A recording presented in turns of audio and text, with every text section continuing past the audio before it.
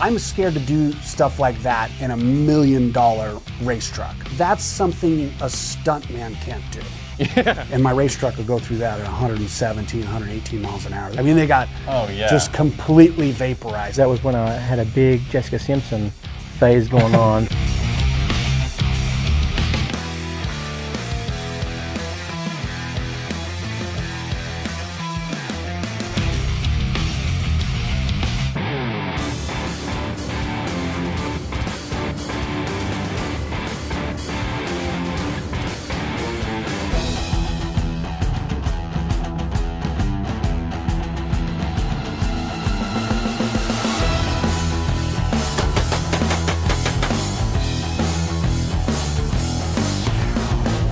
Welcome to Black Rifle Coffee. I'm Richard Ryan. We got a special episode of React today. I'm joined by BJ Baldwin and Caleb Francis. So BJ, I figured we'll bring up Smokey and the Bandit. You got the Bandit, come on back. Were there any like movies or shows or anything like that that really like was a thing for you growing up? You're like, man, I just gotta drive. Yeah, this was the one, probably the first one. Well, thank you, son. I appreciate it. You know, all those little bumps, like in today's modern cars, that's like a nightmare. What the hell is the world coming to? But everything handled like really poorly and had a lot of wheel travel, a lot of deflection in the tire. I know I'm getting kind of technical, but No, it's great. it would be more So rough. able to like accept that.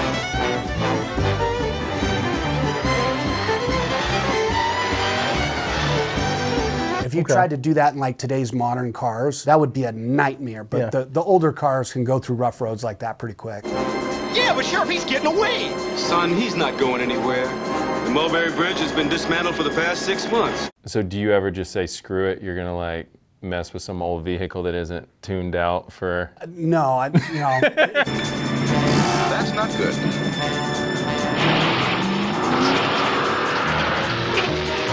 Just for the, because I feel like the resto mod movement in like the last, you know, decade, everyone's like... And that's worse. super amped about like redoing Mustangs and these old cars, and then like some people just want to go back factory, and then they go back factory and they get like drum brakes, factory suspension. It's like, ugh. Oh, here we go. Why don't you just drop me off here? I'll catch a cab. Too late now. Puts her feet up on the dash? Oh my God. Well, she can do that because the airbags won't break her legs because there's no airbags in that particular vehicle in 1977.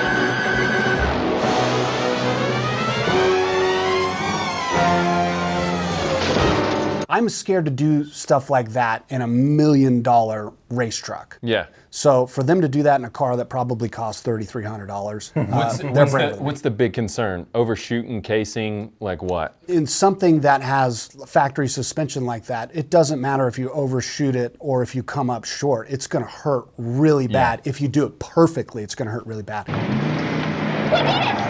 We did it! It really hurts your back, so you have to have a lot of, you know, really prepare the interior of the car as it relates to the seat to absorb that impact. Otherwise, you're going to be hurt for the rest of your life.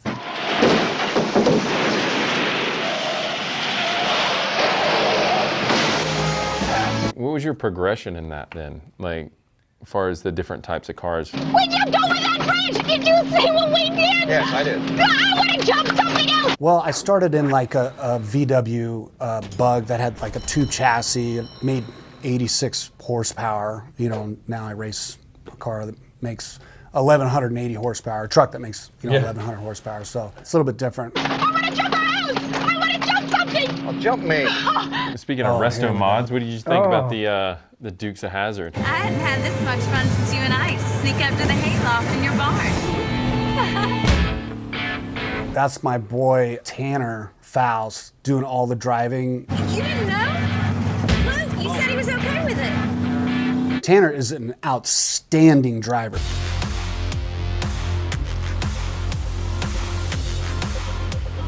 It's one thing to, you know, to be really good in a race. Look at the road, Bo. Bo, look at the road. It's a whole nother thing to have 4 or 5 $250,000 cameras on you and then have to do something on demand. when you're not behind the green flag. Like this particular scene, like all the control that goes into sliding that car around. If it was a regular Charger from, I think that's 68 or something, I don't know, I forget what year that is, but that would be very difficult things to do, at least the stunt work. That thing has a big motor. I think I'm gonna chanda. Is that bad? That means vomit. Not in the car! It's probably got an LSX with electronic fuel injection. Sliding up to the car like that. That's something a stuntman can't do. Yeah. A stuntman cannot do that. Yeah. Only somebody like Tanner Faust is somebody that has a lot of professional experience in driving and precision driving and vehicle placement.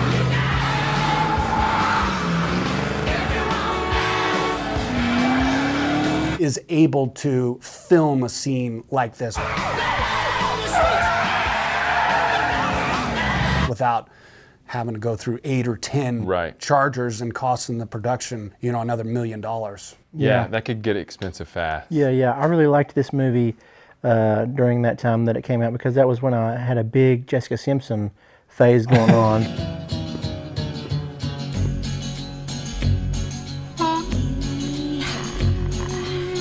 She was my celebrity crush when this came out.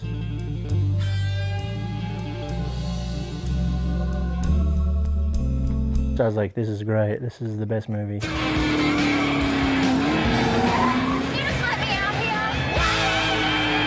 here? This particular scene, I'm thinking they went with wet pavement, like they wet the pavement. Oh, interesting. To get away from the tire smoke. Because this thing, you know, doing this.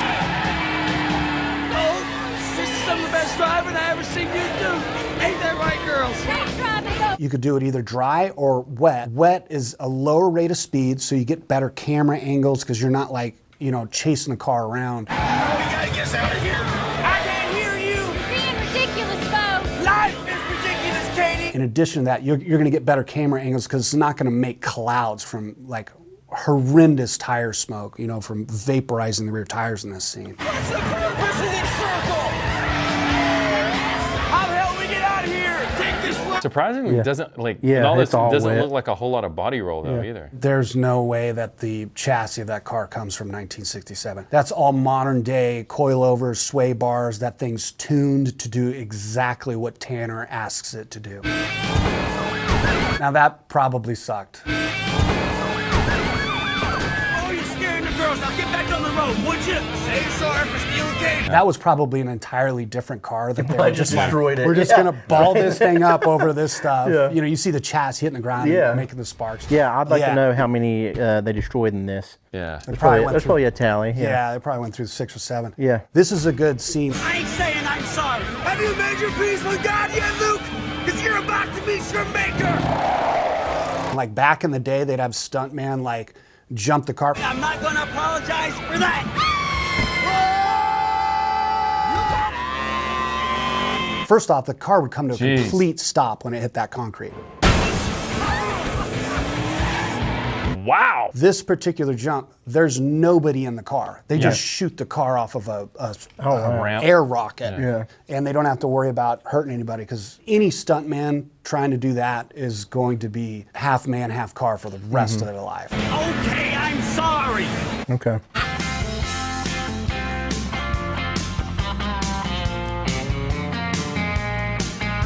So you've been in the motorsports for a long time. What's your, like, I mean, clearly you have a trophy truck, but like of all the disciplines, like, or types of motorsports, like what do you just get really amped about, either driving or watching? Definitely driving, and definitely off-road racing, long-distance off-road racing. This is different than any other form of motorsport. We have like another dimension, you know, to the aspect of driving because, A, we're on, you know, an uncontrolled surface. Like every time another vehicle passes over it, it changes to a certain extent, a little bit. Yeah. And we're constantly navigating through 3-4 foot bumps at 110, 115 miles an hour. What's funny about my form of racing, like I have a huge motor. It's pretty much the same motor build that everybody in my class has, and it makes 1,100 horsepower. You'd think you put that in that car and it would travel through time. That might be worth putting my pants on for. What's strange is like Every other form of motorsports, their primary goal is making something that accelerates well, slows down very well, and changes direction very well, like corners very well. My truck doesn't do any of that. No. None of our trucks do any of that, but they don't have to slow down for much, which is what makes them pretty fantastic. What the hell are you doing, Cooter? Sorry, officer. I heard a pretty lady needed a tow. Yeah, who cares about anything else? Jessica's in the Yeah, passenger right, seat, man, right? yeah. Cooter? I can't hear you. Cooter, what the hell are you doing? Speaking of old Mustangs. Hey, Billy! You think I was born yesterday? Is that Steve Carell? That's what I thought too just then. Well, you're an idiot. I think we can all agree that name calling is beneath you. Yeah.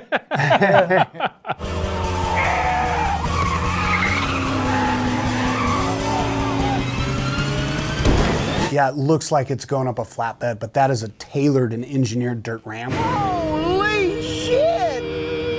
If that thing hit a flatbed like that, it would explode.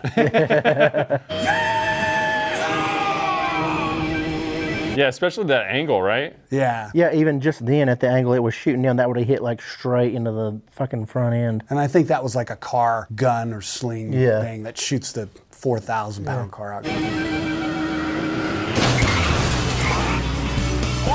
You don't want to land on the pavement like that. Luke, I made it, but I don't know how anybody else will. That's okay, I got an idea.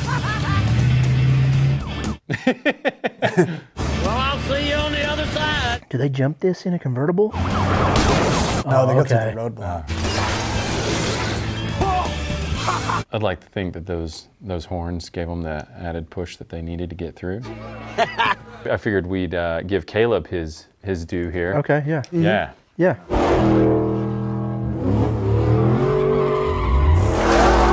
I heard that Brat was actually a Corvette with a Brat body on it. Is that true? Do you remember that? I think don't so, know. yeah.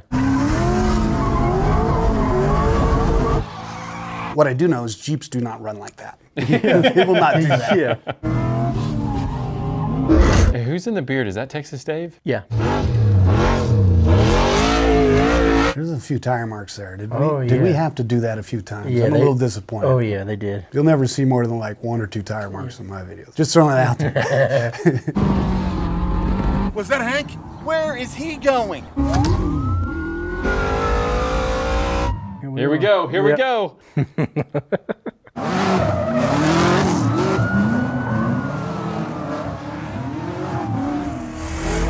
All right, Caleb. Yeah.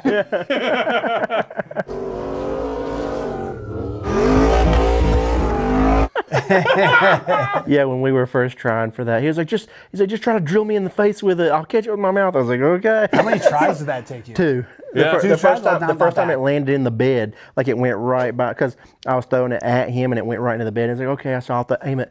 You could see the angle that I threw it at. It looked like it was going to go way in front of it. So Yeah. I threw it at the 3 windshield. feet from Yeah, you, I so threw it yeah. at the windshield and it went right into his face. So. Yeah, that was fun. Was that Hank? Shut the up, donut. We lost him. JT's great too, because he's Yeah. always so animated. How many sets of tires did you guys go through in that? They did a lot on that Brad, I know. Nope, doesn't look like we did. I think they did like 4 sets. Where are you gonna go now, Hank?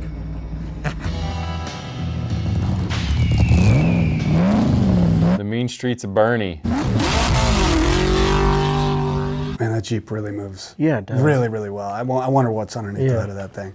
Officer TB, what seems to be the problem? Well, besides your driving. Oh, yeah. Yeah, little Jason Statham. Okay.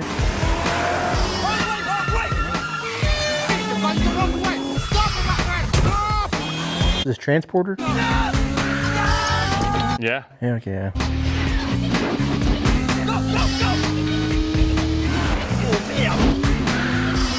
Yeah, this was a really good movie, too. I Yeah. like this a lot.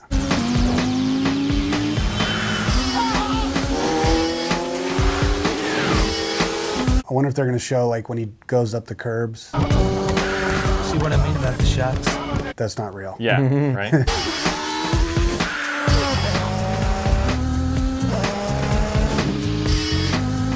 What shocks me is, like, if you're trying to, like, relate to, like, how this might be. Like, none of those guys are wearing seatbelts. Seatbelts?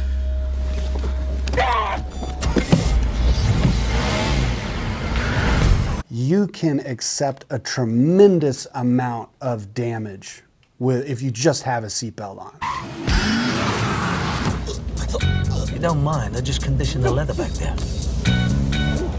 And you could just bump into something without a seatbelt and travel the length of a football field out the front windshield.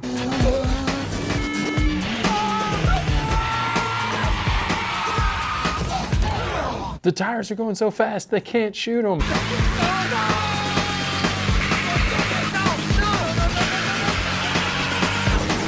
Yeah, that doesn't help the car accelerate better. He just jumped over that entire...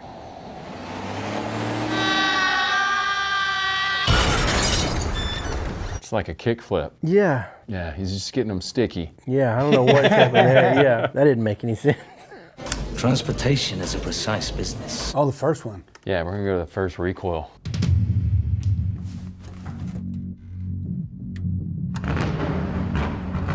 So why this series? You know what? It was inspired by Ken's videos, the Gymkhana videos.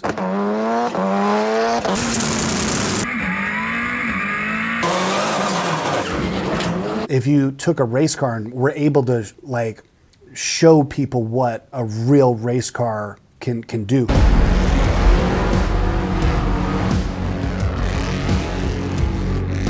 Then that would be something very special, because it's really hard to see what, you know, these trucks are capable of, because whatever footage that you get is from the helicopter. So from an elevated position and filming from like a helicopter, the bumps don't look that big.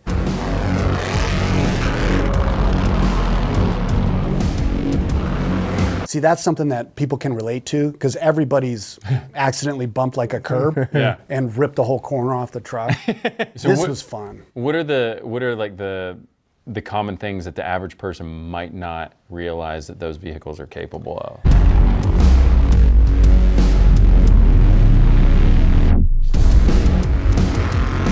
They think like, you know, my buddy has a Ford Raptor and it's probably a little bit faster than that. Like my test section, a Ford Raptor, as fast as you can go, is about 24 to 26 miles an hour. And my race truck will go through that at 117, 118 miles an hour. The performance is in what they're able to hit at what speed.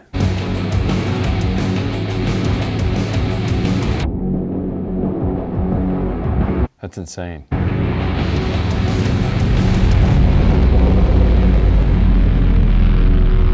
Everybody that was filming this was terrified of this particular shot, obviously, because if I don't clear her, then, you know, she's probably not going to make it. Yeah.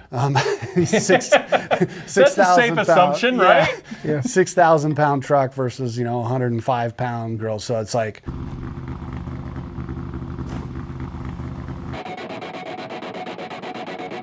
they had me hit it a bunch of times at really high rate of speed, which I had planned to do anyways, because it's nerve-wracking for me to jump over a human being. So I want to make sure I send that thing to the moon.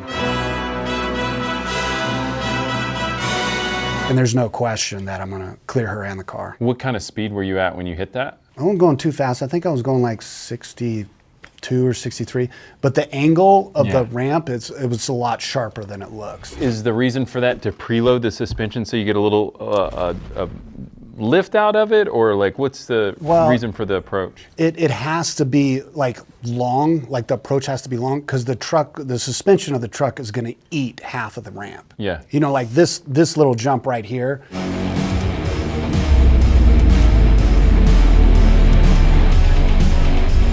That's something that if you hit in like a regular truck, because it doesn't have the suspension travel, it would get like 30 feet off the ground, but it eats half of the ramp, so you got to make sure everything's settled by the time it's taken off into the air. Got it. This was fun. We had another scene that we were going to do with her where she just kind of gets dusted out. She's like, no, I want to do it like this. But I didn't think she understood the violence that existed behind my truck with the butterflies open. I mean, they got just completely vaporized. That car was like completely destroyed. The front of it was completely destroyed.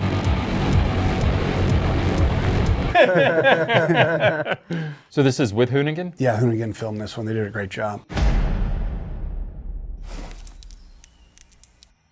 Of course, Sasquatch takes a dump in my helmet.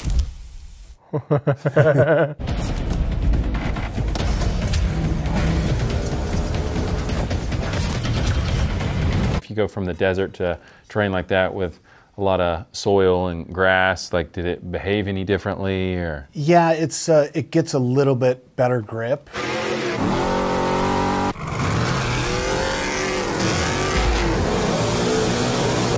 You know, in terrain that's got a little bit more soil and grass and stuff like that, which is, it's nice. But you know, the thing makes 850 horsepower. It'll spin the tires anywhere. Yeah.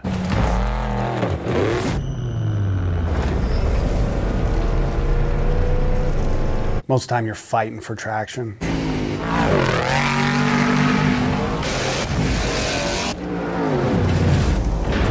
Turn the wheel to the right to get the left side of the truck down.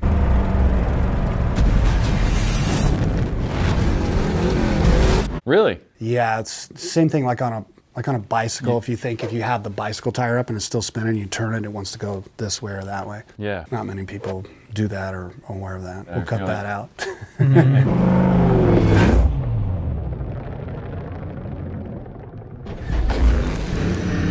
It's like my neck hurts just seeing that. You don't really feel it. No? No, it's not that bad.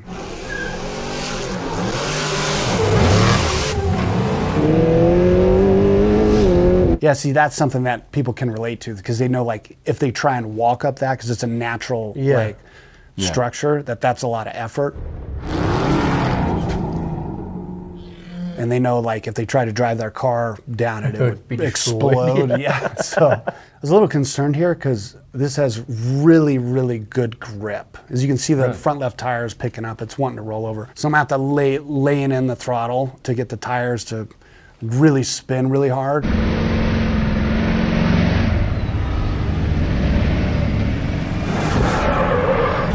So that it doesn't, you know, flip over. It was cool to go 140 down that bridge. Now this scene where like I do the jump in the Tacoma Dome.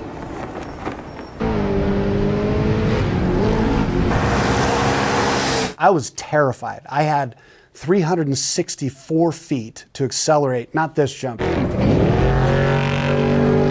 This jump hurt. I flat landed on the pavement and I was like, I hope you guys got that because I am not doing that again. I felt electricity in my fingernails and my toe. Like, really? It hit me like really, really hard. It doesn't look like much, but it got me. But going to the Tacoma Dome, you know, my son was there and I did 4 run-ups to try and get up to speed. You can't see the entry. And I was like, that's all I'm doing. You know, I'm going to the moon this time. Get the drones up, get the cameras rolling, because I am not doing this again.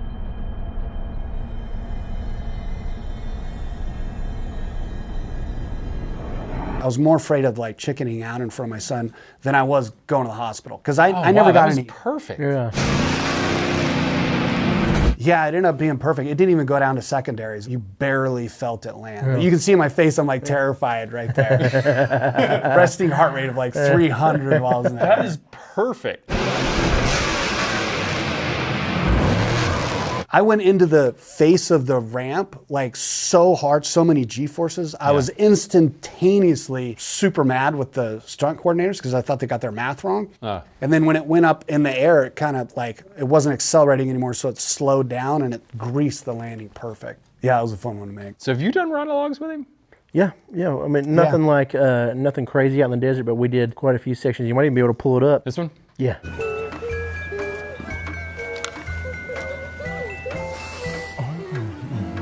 Like a BJ Saves Christmas kind of video. Wait, so you were Santa in this? Yeah, okay. I'm Santa, yeah. Oh,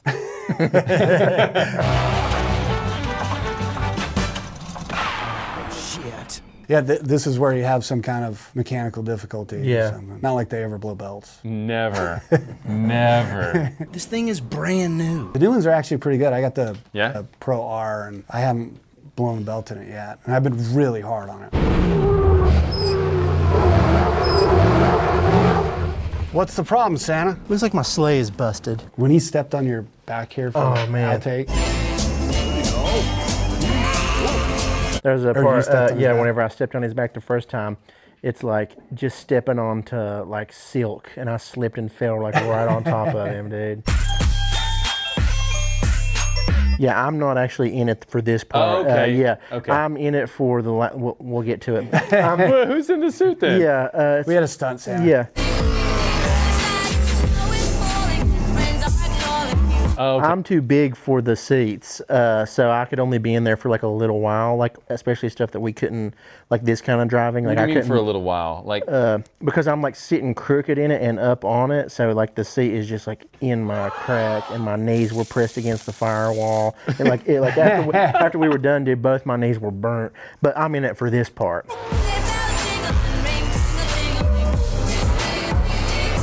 Yeah, we have just a little interaction here. Do you really eat a cookie at every single house? Oh yeah, a cookie and milk. I'm doing the math on all Yeah, the caloric yeah, he's value. like- That's over 350 billion calories. Yeah, but my bones are practically unbreakable. you're just over there smiling. Oh, that's great.